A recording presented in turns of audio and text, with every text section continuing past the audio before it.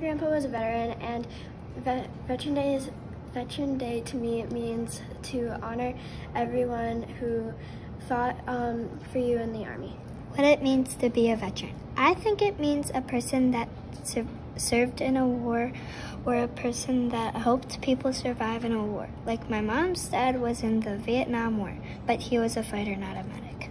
Veterans Day is a day where we celebrate all the people who fought for our country. Veterans Day is a time where we celebrate people who fought in the war for our country. Veterans Day, I think Veterans Day is about celebrating the people who fought in wars and who is like fighting and in our country to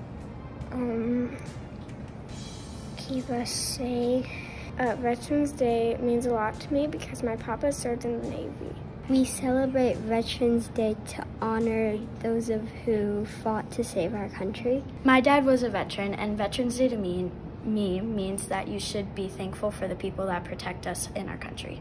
Veterans Day means to me that you should be thankful for the people who have fought for you and willing to risk their life to make sure you are safe and have freedom in your country. Veterans Day is when you salute to the flag. So Veterans Day is we honor the people who fought. We honor the people who fought to let us be free. Veterans Day is about appreciating the people who fought in World War I and II and letting us be free. We should all be thankful for the veterans that have protected our country.